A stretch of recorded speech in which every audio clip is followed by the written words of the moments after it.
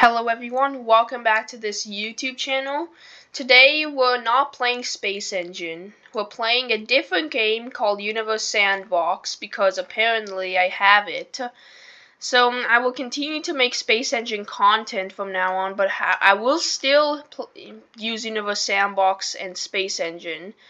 So I will play these two games. However, right now I'll be playing Universe Sandbox. For my first Universe Sandbox video ever on my channel, we're going to show you what will happen if we replace the sun with different stars. So you can see the sun over here. So now we're going to see what will happen to Earth. And you can see Earth before.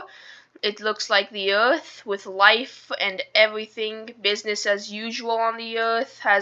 Has all the features, has a tempered surface, and that's with the sun. So let's see what will happen if the sun got shifted. So the first thing we are going to replace with the sun is Alpha Centauri A, and let's see if anything happens if we replace Alpha Centauri A with the sun. So let's see what will happen if Alpha Centauri was replaced. Now, hold on a second.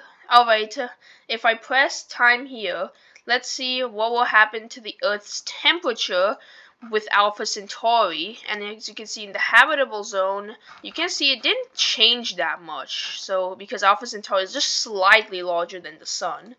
So let's speed up time and see what will happen to the Earth with Alpha Centauri.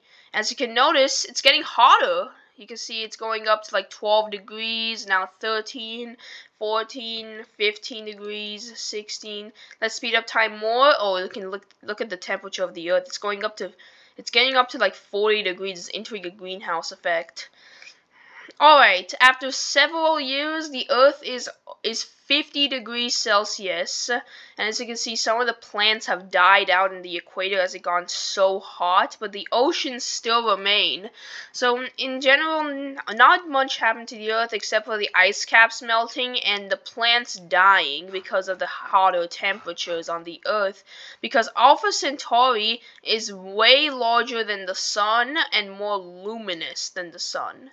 So now, Alpha Centauri A, let's see what happens if we replace Alpha Centauri A with something else, which is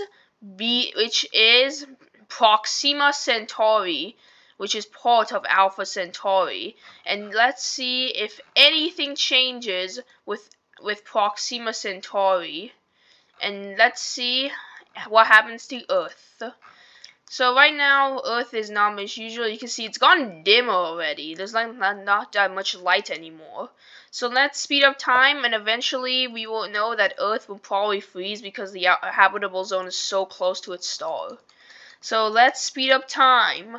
As 4 days a second happens, the Earth slowly cools down. If we speed up time faster, you can see Earth is actually really cooling down. It's actually decreasing temperatures, and slowly but surely everything will freeze up over time. As you can see, it dropped to the net. You can see all of the land freezing, and eventually the oceans will also freeze as well, as you can see that. As time passes, the oceans slowly freeze. Earth's ESI and likelihood begins decreasing very quickly. You can see now it's dropped to 50% for Earth's similarity, and its life likelihood is also dropping to like 60% now.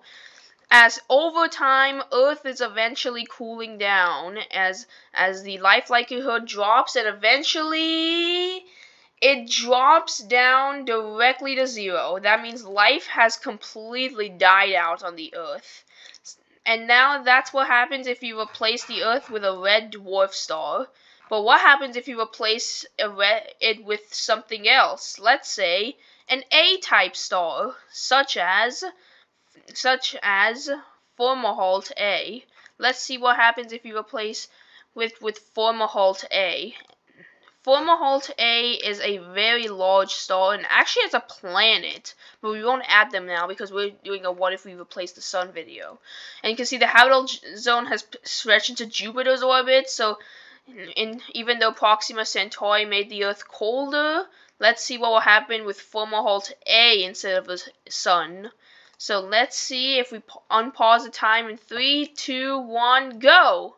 And this is the Earth, completely frozen after the events of Proxima Centauri. You can see it is slightly getting like a bluish tinge color to it in how much light it's receiving. But as time goes on, Earth will get hotter. Let's see what will happen with Fomalhaut A instead of the sun in our solar system. And you can see it is going up very quickly. Everything you can see, the land has melted, but the oceans are going to soon melt as the temperatures pass 100 degrees. And you can notice something else. Earth's atmosphere is slightly getting thicker and thicker, as you can notice, because of the runaway greenhouse effects going on as all the water is evaporating as well. As time goes on, Earth's temperature reaches over 300 degrees Celsius, and over time, it passes to 500 degrees. That's just by putting Fomalhaut A instead of the sun. Now, you all know what time it is now. We're going to do something very, very, very lethal to the solar system. We're going to replace the sun with, you guessed it, we are going to replace the sun with Stephenson 218. Let's see what happens to the solar system if Stephenson 218 appears. Oh no! It looks like Stephenson 218 just swallowed every planet except for Uranus and Neptune. How sad is that? Let's unpause the time and see what happens to all of the planets when Stephenson 218 replaces the solar system. Oh, hey, look at that. Let's go and see what happens to Pluto's temperature now, because Earth just got completely destroyed. And as you can see, yeah, Pluto is getting hotter. All the Kuiper Belt's getting hotter. Look at this, 1500 degrees. It's literally getting... Oh, Pluto just got destroyed by Stephenson 218. It's that hot. Now let's go to Uranus. Completely getting vaporized by Stephenson 218. With Pluto gone, a lot of the Kuiper Belt is slowly getting destroyed by Stephenson 218's insane temperatures. Uranus is also getting extremely hot. And yeah, this is Stephenson 218. But no, we're definitely not done.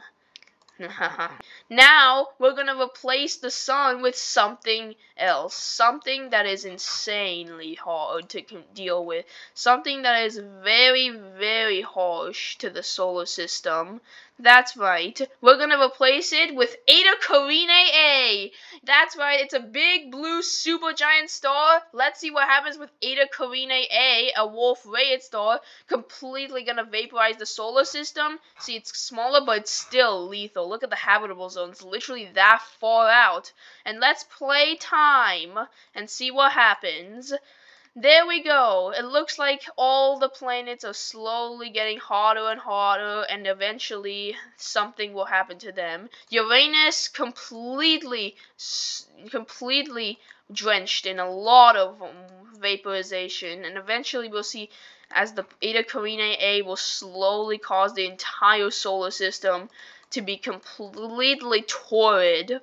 So good luck surviving an Eta Carinae A, and we still have not caused any issues. But what happens if we replace the sun with something that isn't real? What if we increase the size of Eta Carinae A by a little bit? And here we go. Eta Carinae A is getting hotter and hotter. It's now larger than Stephenson 218. Let's make the luminosity hotter. And oh my god, look! Now all the Kuiper Belt's gone. And eventually the entire solar system is gonna get vaporized in Eta Carinae A's insane temperatures. Oh no, it reached 10,000 degrees. It's getting hotter and hotter as it continues vaporizing. Uranus is now blue in color. It's gonna be destroyed by Eta Carinae. And here we go. The entire solar system has officially been destroyed by Eta Carinae A as we expanded Eta Carinae A. So everyone, please subscribe to the channel for more Universe Sandbox content, and if you want to bring this entire solar system back from Eta Carinae's fiery blue power, so make sure to subscribe to the YouTube channel if you want some more content, because I hope you enjoyed, and we will see you again soon. Adios!